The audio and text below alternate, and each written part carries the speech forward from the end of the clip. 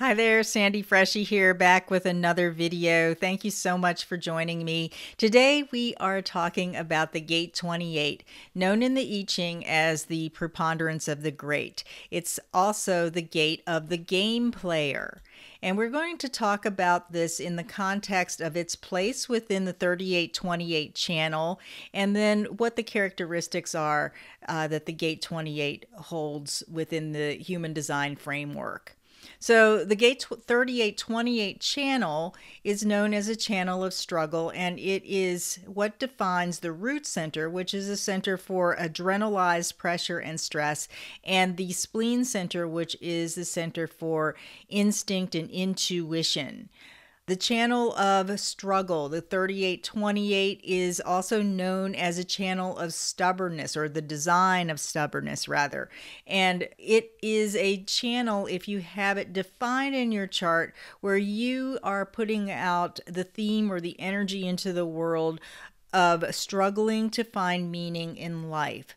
So there's a tenacity that comes with this channel of struggle. And what I've observed from people whose charts I've read, from my clients and from friends who have this channel defined, is that these are people who are not afraid to take the hard road when the hard road has meaning. One of my friends who has this channel defined actually has this mantra that she lives by, and she says, just because it's hard doesn't mean that it's not worth doing. And that is kind of the motto for the 3828 channel.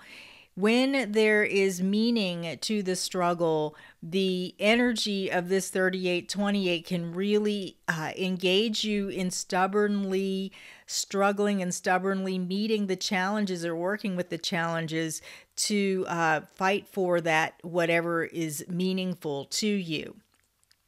The 3828 is part of the individual circuitry, and the individual circuitry is about individuating. It's about making the mutations and the changes that allow us each to become our own sovereign individual expression. So if you have the 3828 defined in your chart, there's this drive from the root and awareness from the spleen to bring change and live as an individual. When you stay true to that, when your struggle to stay true to living as an individual is made manifest, then you empower the rest of us who maybe don't have this energy defined in our chart. We don't have consistent access to this energy. You empower us to make changes to live as our individual selves as well as our individual expression in the world. So if you have the gate 28 defined, you may see these characteristics within you, or if you know someone with the gate 28. The gate 28 is known as the gate of the game player. And the game player is about playing at the game of life. And you may notice that people with this gate 28 have sort of a gaming kind of an approach, or a risk-taking kind of an approach to their lives. And that's because they're running off of the intuition from the spleen to take risks, or in some cases to be a little bit risk averse, to take risks or not. There's a great amount of intuition and awareness that comes through this gate, and it's awareness about what is safe or not and what is healthy or not. So the game that the game player is playing is about safety, health, and taking those risks again to individuate, to become the individual expression that a person is meant to be. The gate 28 also carries a fear frequency, and that fear frequency is about the fear of death. And specifically, it's about the fear of dying without finding the meaning in one's life. So if you or someone you know has a gate 28 without the gate 38 defined, there may be this struggle to find meaning in life. There may be this risk-taking to find meaning in life, or there may be this risk aversion because of the fear of dying. And there may be the risk-taking because the person is trying to find that meaning through meeting challenges and struggling with things that are adverse, so that they can feel some sort of meaning within their experience.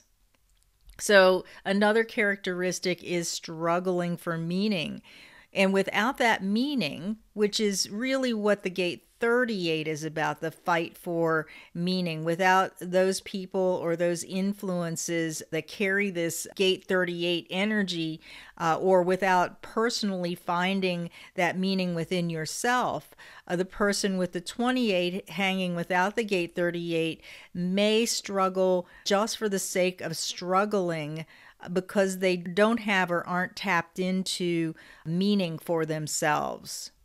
So if you have this gate defined and you are using it towards something that doesn't have meaning for you, something that isn't meaningful for you, then you may find that you're just struggling and in a constant state of challenge, because you're trying to use that energy without it actually being directed toward the correct things for you. And this is where strategy and authority can really come into to guide your direction, to guide your path toward the correct struggles and the correct games that you are here to play. So do you have the gate 28 or the 3828 channel defined in your chart?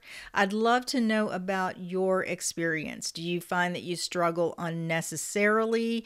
Do you find that you're struggling for meaning? Or have you found the meaning in your life? Leave a comment down below about your experiences, and if you like this video, please like it by hitting the thumbs up. And if you are not subscribed to my channel, I invite you to subscribe and hit the little bell notification so that you are notified of when I upload new videos. And if you know someone who can benefit, please share. So thank you so much for joining me, and until the next time, be well.